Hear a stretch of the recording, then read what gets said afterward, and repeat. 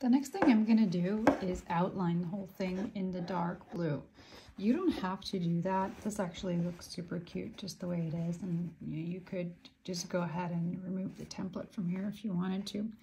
But if you feel like maybe your edges are a little bit wonky and you just want a cleaner line, it helps with that. And also, I just like the look. Gives it a little bit of a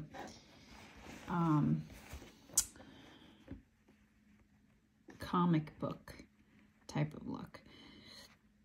So I'm going to do this in backstitch, and I'm going to start up here in the corner.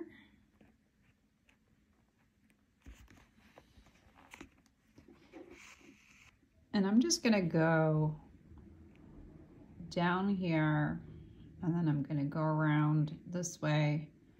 I'm actually going to jump over a little bit here so that my whole cherry is outlined. And then I'm going to go back up here, around, around, around, same thing around here.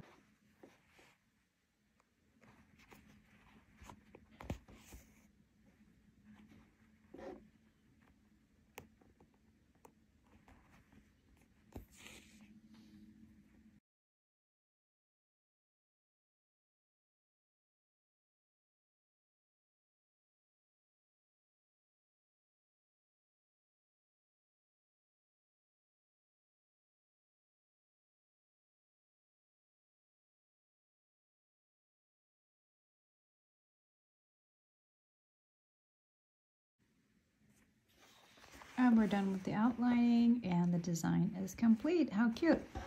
Next step is to remove the excess template and dissolve it in water just like we did before.